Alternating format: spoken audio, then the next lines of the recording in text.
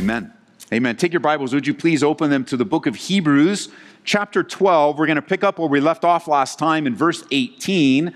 Hebrews chapter 12, verse 18, in a Bible study that I've entitled, "You Have Come to the Mountain of Grace." You have come to the mountain of grace. Now, it's true that there is collateral damage when people choose sin. Like, you never sin just to yourself. It affects others. There's collateral damage. There are always other people hurt by your sin. It's not just you. It's like throwing a rock into a calm pond. When you throw a rock, the ripples of the rock hitting the water just continue out, continue out, continue out, continue out, continue out. There's always collateral damage. I would say that all of the pain in this room, everything that we're all going through collectively and individually, is the collateral damage of original sin dating back to the Garden of Eden and the ripple effects of what sin has produced over the years, over the generations. We live in a sin-soaked culture, an antichrist culture. We live in a world that does not honor the one true God, and because of that, so many living apart from God, making so many sinful choices, we pay the price for other people's sinful choices. But we also pay the price for our own sinful choices. And we add, unfortunately, to the collateral damage in other people's lives. Nobody ever sins unto themselves. It always affects others. Depending on the level of influence God has entrusted to you, some of you affect more people than others. Sin is painful. And also the choice for believers to stop running their race, turning away from the Lord, that too has collateral damage. That's sinful. And it hurts when we see men and women, young boys and girls perhaps, just choose to quit and no longer let's say it right, no longer want to run their race. Just saying it's enough, I'm done. Sometimes choosing the world, sometimes choosing atheism. Who knows what the choice is? The great temptation that the Hebrews were facing was to turn away from Messiah, to turn away from the Lord. It's a great temptation for many today. Now let's be clear in the context, in the direct interpretation of Hebrews, that the Hebrew believers in the first century were being tempted to go back to the old covenant. And we'll see that unfold in the text today. They were tempted to leave the fullness of their freedom they found in the grace of God and go back to a system of religion. That is not the biggest temptation in the room today for us as we fast forward 2,000 years. Now, of course, there may be some among us that like a religious formalism and want to go back to religion, but that's not the biggest temptation. There are other temptations that are more pressing in the room today. Temptations to leave the pure, true gospel of Jesus Christ to something else. And it's possible that even as you leave the true gospel of Jesus Christ to something else, that you still continue to call it the gospel, where you stop running your race and you stop pressing in, but you've adopted something that you've labeled the gospel or that you've labeled Christianity that actually isn't the gospel or Christianity at all. And that has certainly been a temptation in our culture in recent months. To adopt other causes and elevate them above the gospel has collateral damage, even as noble as they might be. To somehow create a hybrid of politics and call it Christianity, that's not from the Lord. To elevate and they even have a phrase for it, to call it the social gospel. There's no such thing as the social gospel. The gospel is social. And you can take these things and have your cause and say, this is what I want to do, and then you call it the gospel, but you never mention the gospel at all. And that has collateral damage, church. So you say, well, wait a minute, Ed. I want to be political. I want to see social change. I want to see racial reconciliation. I want to see these things. So does the Lord. You have the heart of God. He wants to see people changed and cared for. He wants the homeless fed. He wants babies saved in the womb. He wants righteous and godly leaders in government. You're right, you're with him, but not before the gospel. The gospel comes first. Jesus made it clear. Seek ye first the kingdom of God and his righteousness, and all these things will be added unto you. Oh, don't misunderstand me. I do not believe the gospel will make you less socially conscious. I believe it'll make you more. I don't believe the gospel will make you less racially concerned. I believe it'll make you more. I don't believe the gospel will cause you to not be involved in politics. I think it'll make you care more who leads in government. But this hybrid of running after things and calling it the gospel has collateral damage. It damages the witness of the church. It takes away the focus on the cross and the redemption of Jesus Christ. And if the Hebrews were to go back to the old covenant, it would do the same thing. As they go back and take things into their own hands, because remember, the Hebrews were losing things. In order to follow Jesus Christ in the first century, the Hebrew believers literally lost everything. They lost their status in society. They lost their position of employment. They lost perhaps even their home and their community. They lost their influence. They lost their family. They lost their finances. It was a large commitment. You could say a whole commitment to follow Jesus Christ in the first century. We just don't experience the gospel like that today. Perhaps more and more in the coming days, perhaps more and more pressure, more and more challenges as different political parties or changes take place, whatever happens, the Lord's going to be with us. He's going to we don't have to think the best and hope we don't have to hope, be so afraid of what's going to happen. The Bible says that he has put hope in our hearts and we can hope the best. That's what agape love does. We hope the best. We know that God is with us. But if we allow anything to take precedent over the gospel, I'm just telling you, it's going to have collateral damage in your life. It's going to affect us as a church. God has placed this church and that church and the one around the corner, every true church, to bring effective change to people. You know, Jesus, when he came to die, he died for one reason, and he died for one thing. At least you could say one thing at a time. He died for your soul, for you, individually. How do families change? God saves a person. How do communities change? A changed family lives in that community. How do cities change? How do states change? How do nations change? One believer at a time. One at a time. And you say, okay, Ed, okay, I get it, all that. So what's the gospel then?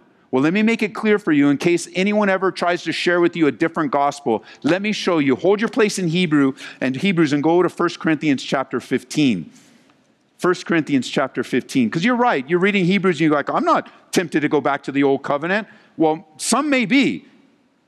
People out on television in different places want to bring you back to the law, to the Torah. They want to bring you under the old covenant. Some of you may be tempted that way. But most of you are tempted in other ways. Most of us are tempted in other ways, and it's not always addictions, and it's not always drugs, and it's not only the top 5 sins of life. There are a lot of things that tempt us to quit our race and say, I'm done running with the gospel. I want to run this way, or I don't want to run at all. So here's the gospel. 1 Corinthians chapter 15, notice with me, couldn't be clearer, and everything comes from the gospel, to the gospel, and through the gospel for the believer. This is your new identity. This is your new purpose in life as a born-again believer. A singular purpose, you could say. This is where it starts. Verse 3, for I delivered to you first of all that which I also received, that Christ died for our sins according to the Scriptures. He was buried, and he rose again the third day according to the Scriptures. And you add, what do you mean? How is that the gospel? Look at verse 1. Moreover, brethren, I declare to you the gospel which I preached to you. This is the gospel. Jesus lived, died, and rose again. And that message, embracing your God, if you embrace Jesus Christ, believing that message, you too will be born again, and you will be saved, and God will change your life. I guarantee it, based on the authority of God's word. That's the only way that change can take place. And I said it in the earlier service, I think it needs to be said here. Politics is not the gospel. Nowhere in the Bible will you find that. Now, I realize some people may be upset with me, and I'm willing to take that. Go ahead and write to me the 15-page, 20-page article on how you disagree with me. Write it to me, send it to me. Lay it in it with Scripture. Make sure they're in context. And when I see your email and I read the first line and I see it was you, I'll just forward it to Ian, and I'll let him read it. Or whatever pastor's on my mind at the time. I realize it comes in conflict with some folks, but I challenge you to read the Bible. I challenge you to let the Bible speak to you. I'm not telling you not to be involved in the political realm at all.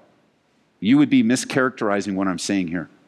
I believe that if God's called you to be active in the political realm, absolutely you must do that. You have no other choice. You must be compelled to obey God. And I think we should all be involved in the political realm to some degree, whatever degree God has given to us. But if you hold up some political view as the gospel, you are wrong. Because the gospel is plain and simple. Jesus lived, he died, and he rose again.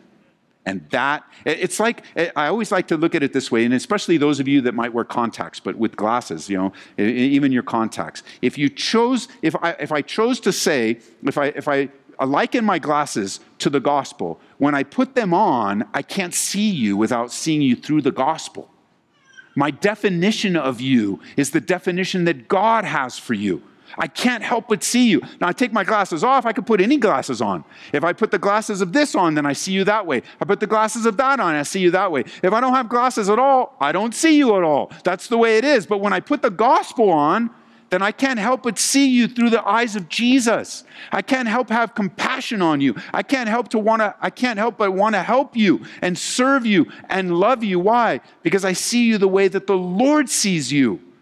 And I won't demonize you, and I won't say just because when you walk in love, you even love the people you disagree with. You love the people that maybe don't like you. You love the people that maybe come against you. You love the people, love conquers. It's the love of God. Are you guys with me, church? Are you with me? It's okay to say amen if you don't agree with me. If you don't agree with me, that's okay. I love you anyway. And we're just going to grow in grace together. That's the beauty of the church. We don't have to agree about every single thing. But I say this. Test what I say. Test what you hear. Hold fast to what is good. Test all things, but hold fast to what is good. Because if God can stir us all in love and good works, we will make an even bigger difference for our community than we have in the last 21 years. And it's God's heart for us to do that. It's God's heart for us to be socially minded. It's God's heart for us to help the homeless. It's God's heart for us to help the orphan and the widow. It's God's heart for us to serve this community, to give generously, to self-sacrifice. And could it be what God was teaching us in 2020 is for us to learn how to sacrifice, how to die to ourselves so we can be a better impact on our community? I think so. I think so. I've learned a lot about my flesh in 2020. I hope you have. Not about my flesh, but about your flesh. I hope you have. Just coming up against it and just really, I can't tell you how many times I just that's about all I can say about it. It's like I guess the word is angst. But the wrath of man does not produce the righteousness of God. Ever. And that's where these guys are. Different reason, but they're in the same place. They're just thinking, I don't want to run this race. It's too hard. It's too painful. It's too difficult, and I don't want to run anymore. For them, they were tempted toward legalism and formalism. But you and I, we may be tempted in different ways. And for them and for us, the answer is the same. Don't quit. Run your race. Endure. Persevere. By the grace of God, you will make it. So what does he say here in verse 18 with that in mind? For you have not come to the mountain that may be touched and that burned with fire and blackness and darkness and tempest. And the sound of a trumpet and the voice of words, so that those who heard it begged that the word should not be spoken to them anymore. For they could not endure what was commanded. And if so much as a beast touches the mountain, it shall be stoned or thrust through with an arrow. And so terrifying was the sight that Moses said, I am exceedingly afraid and trembling. This is after Paul said in chapter 12, hey, those are people who are weak around you, people ready to quit. They got feeble knees, hanging down arms. Go along and help them and strengthen them. And then it's almost like Paul saying in these paragraphs, you want to go backwards? Do you understand what going backward actually means? Do you remember the time, he says, of Moses when he received the 10 Commandments? Do you remember how holy God presented himself? Remember how hard it was for them? It was so terrifying and so hard and so difficult that it says right here in the text, the people begged for God not to talk to them. I mean, you're in a place now where you have Messiah, you have freedom, you have forgiveness, and you want to go back to a time where it was so difficult and so hard and so scary. There was nobody representing God except for Moses. And even Moses was afraid of God. You want to go back there? Do you want to go back to a time when there was no one speaking on your behalf?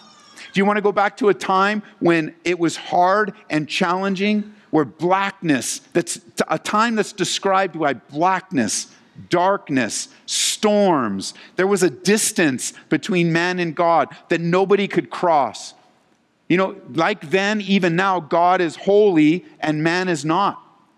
Because if man could be holy on his own, he wouldn't need to give the 10 Commandments, but he did.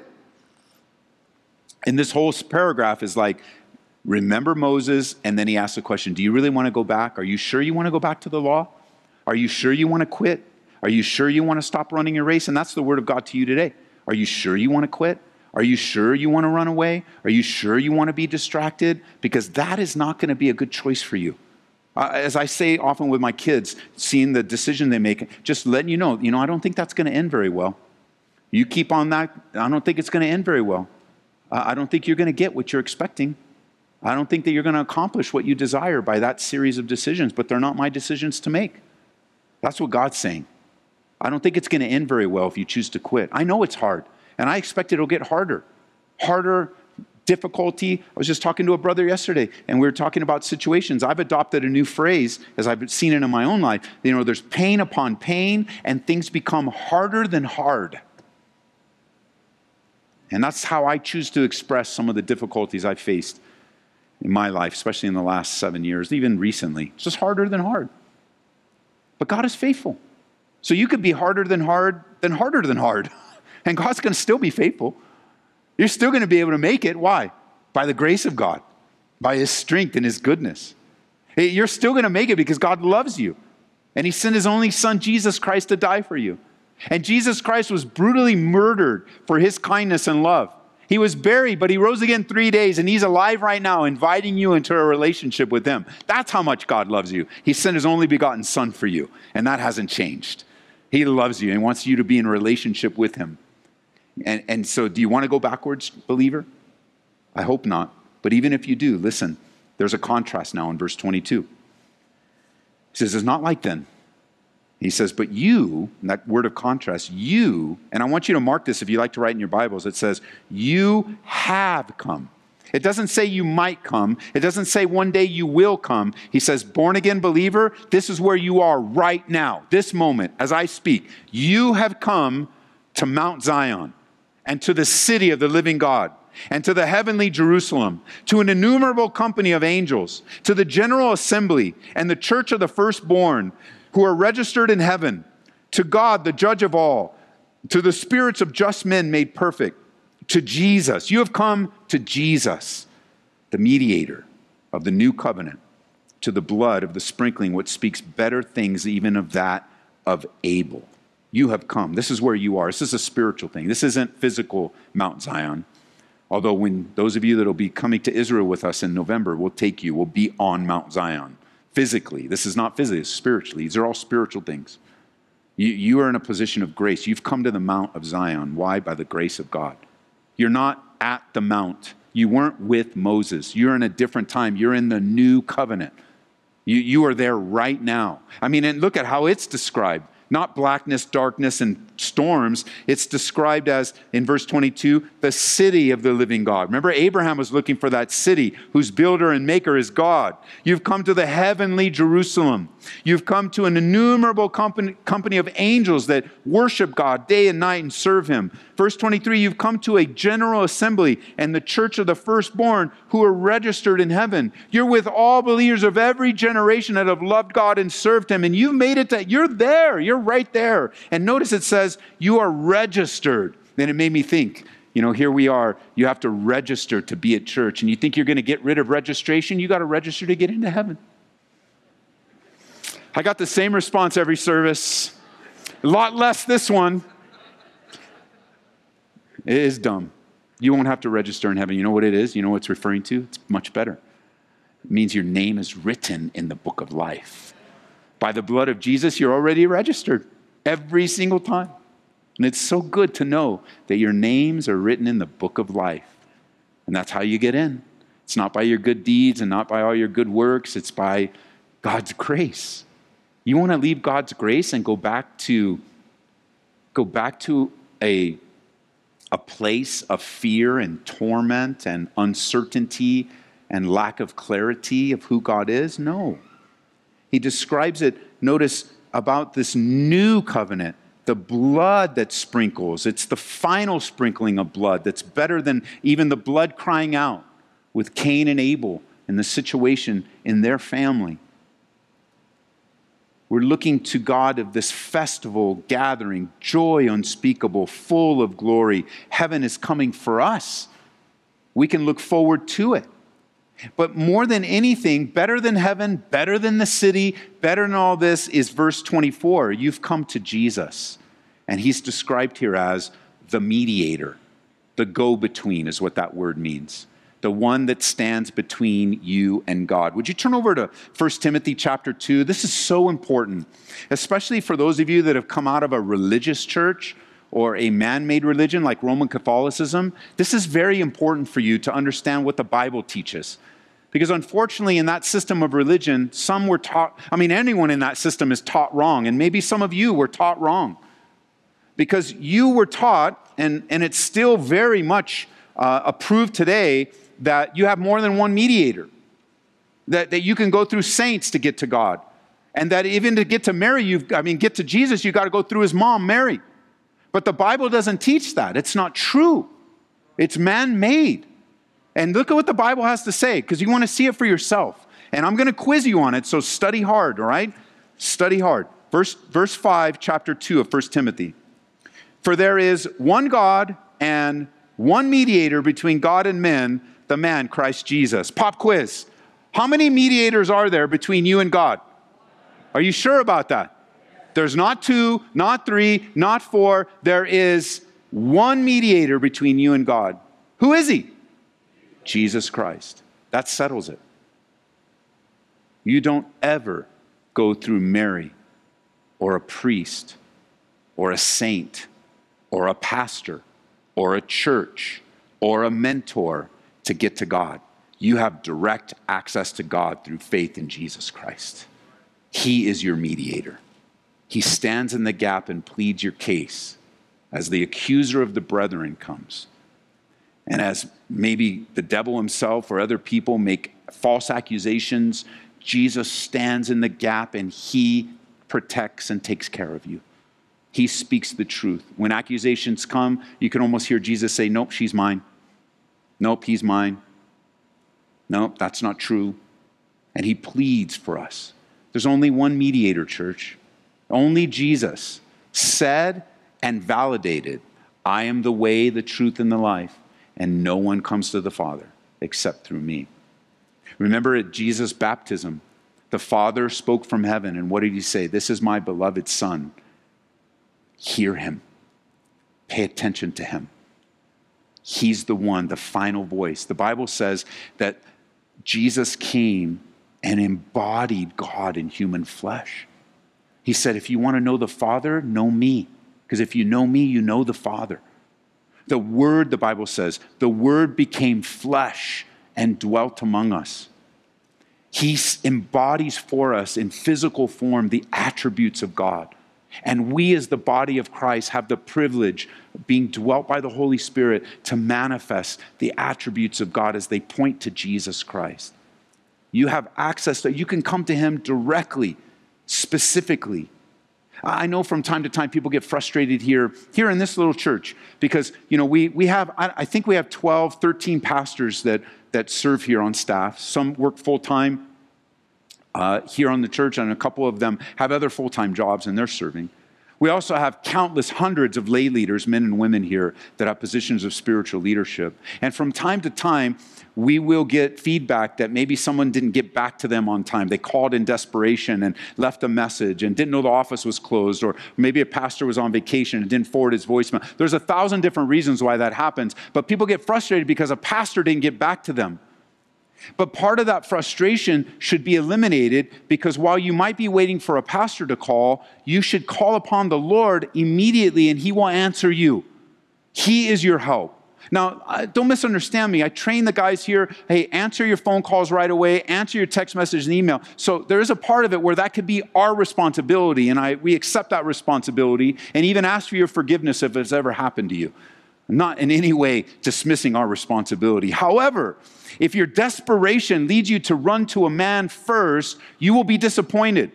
Because even just this week I had to be home this week, so I took a lot of phone calls, took a lot of things. Didn't have meetings, I had a lot of phone calls. So in my phone calls, I was talking to various people, and somebody laid something on me where my answer to them was, they said very much, Ed, what am I supposed to do? And my answer was, I don't know. I don't know what you're supposed to do. Let's pray.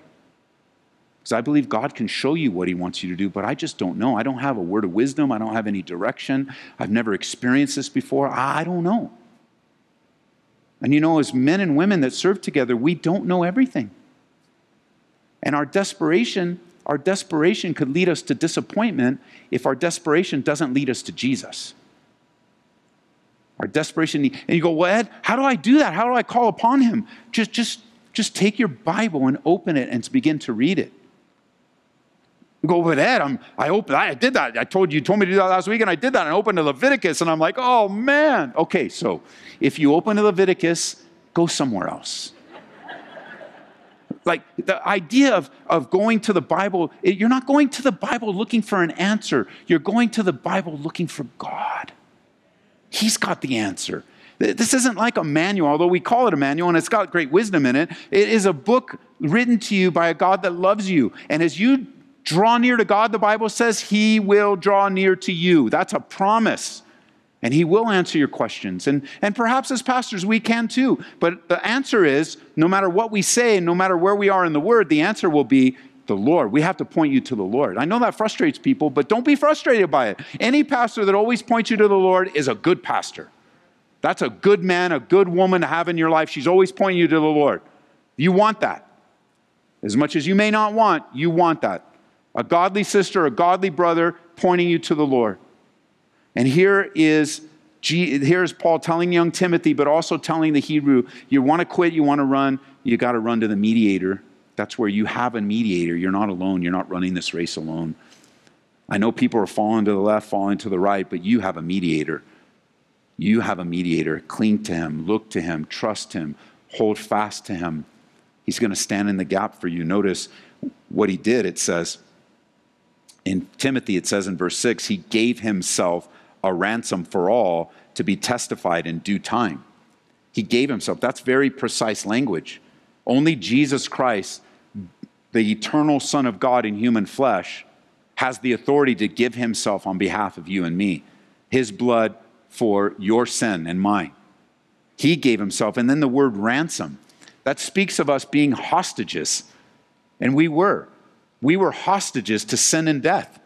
And Jesus paid the price of our ransom to release us. And that's what really the essence of Hebrews 12 here is saying. He says, you were in prison to sin, and you've been released from it, and you have freedom now in Jesus Christ, and you want to give up all your freedom. And then you know what it's like. You know what it's like. You go, well, man, I've lost so much. It's been so hard. People hate me now. I lost my job. Nobody cares. In some countries, I got to worship underground. I've got to protect. I've lost so much. Yeah, I do want to go back because I want these things temporarily. And the Lord would just say, no. Like, what does it profit a man if he gains the whole world but loses his soul? What is a profit? It doesn't profit anything. So don't quit, church. That's the word of the Lord for you today. Don't quit. I know you're tired. I know it's hard. I know you might have been distracted a little bit. I know you might be frustrated. I know the angst level is super high right now. Don't quit. Come back. Remember, you're at Mount Zion. You're looking forward to the city. The angels are surrounding you. You're enjoying the presence of God. Heaven is coming for you. Heaven is your eternal reward. You can live at the kingdom of God here on earth as you pray to Him and seek Him. The good news is that we have a mediator. Remember Job? I remember as a new believer reading through the Bible and wondering why there was a book in the Bible titled Job. Am I the only one? As a new believer, I hadn't read the Bible before. Job. No, his name is Job. That's his name. And Job was, as many scholars say, one of the first books of the Bible ever written. And Job, if you're familiar with his story, was a story of pain upon pain and things harder than hard. He experienced true, deep, scarring, seething, traumatic pain in the loss of his children, in the loss of his possessions, in the loss of his prestige, in the loss of his reputation. He lost friends.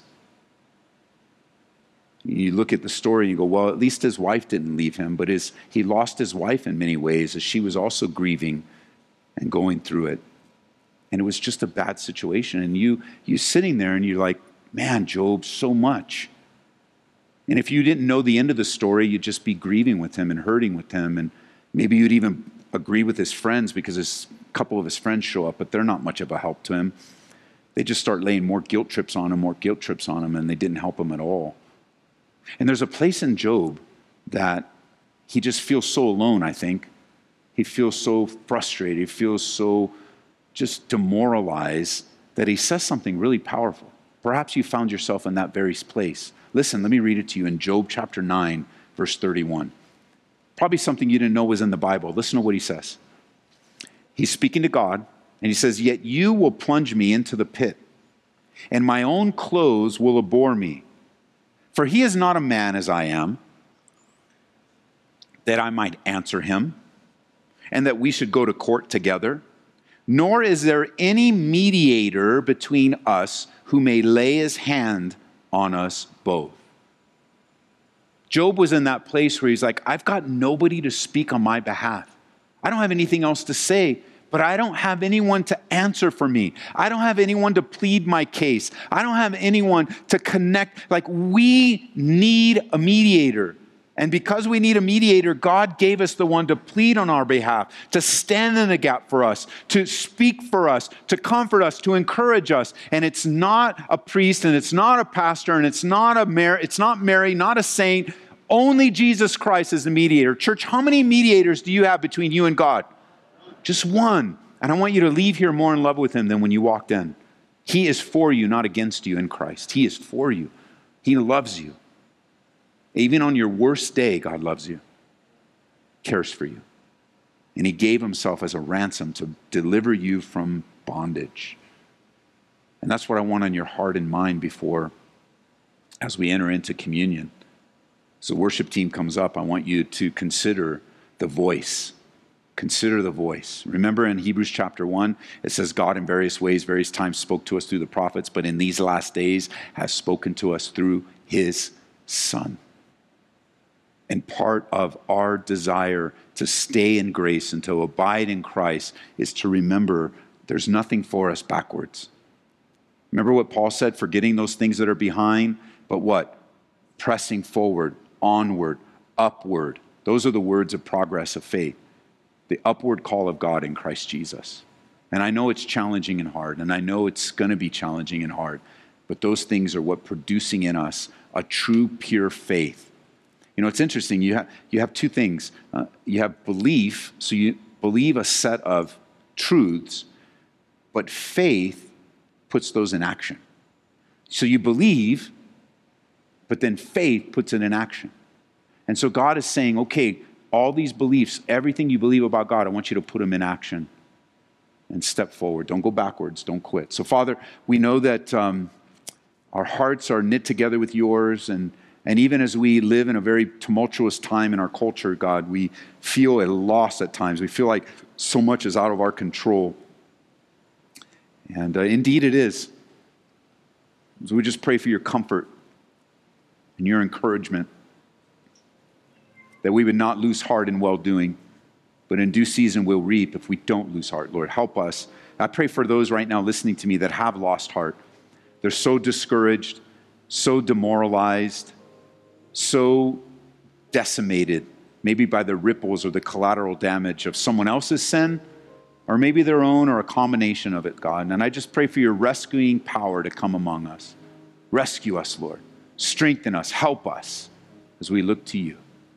And as we're praying, if you're here today, you've never entered into a relationship with Jesus, that's my desire for you. I want to invite you to respond to the gospel. You guys watching online or listening on the radio right now, wherever you might be, around the country, around the world, God loves you. He has a message of hope for you, and he invites you into relationship. He invites you to come through the one mediator, the one that will speak on your behalf, the one that gave his own life for your life, righteousness for unrighteousness, purity for impurity, sinlessness for sin. And he wants to be in a relationship with you. He wants you to live for him. So today, if that's you, I want to invite you. If you want to turn away, and you know, the criteria that Jesus said, if you want to follow him, is you repent. And I know it's a big Bible word, but it simply means to turn away, turn around. And today, if you want to turn away and turn around from your sin to follow Jesus, I want to invite you to do that. So if you're in the room and you say, Ed, that's me, would you just stand to your feet? Because we want to celebrate with you. This is a celebration time when somebody turns away from their sin to follow Jesus. So here in the room, it's not an unusual thing. It happens all the time. So you won't be unusual. It might feel unusual for you, but it's not. God's doing things all the time, saving people. So if you would, you can stand to your feet, and I'm going to lead you in a prayer so you can obey God. And of course, if you're not here or you're downstairs, I can't see you, but I would encourage you to have a similar response. Standing, perhaps you just need to get up and lay aside so your focus is right now. Maybe pull your car over to the side of the road and you say, I got saved right there on exit number at 125 on I-25 or whatever, wherever you might be. But God is calling you to himself right now here in this place. So I want to participate in that. And we want to participate in it. Is there anyone here that would say that's me? What a high and holy moment it really is.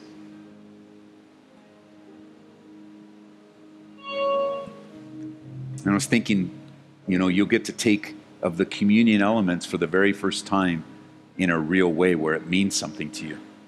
Like, that's pretty powerful. It's not just a religious experiment or experience. It's really you stepping in. So let me say, for those that perhaps respond, I don't see, or not connect, I don't see you. Let me lead you in a prayer so we can obey what the Bible says. So you can confess with your mouth the Lord Jesus, believe in your heart that God raised him from the dead. So you could say something like this: Dear God, I ask you to forgive me of all of my sins. I believe you sent Jesus Christ to live for me, to die for me, and I believe he rose again from the dead to save my soul. And I dedicate my life to following you, God, from this day forward. And I'm asking you for help to turn away from my sinful habits and my sinful ways. And I pray that in Jesus' name. Amen.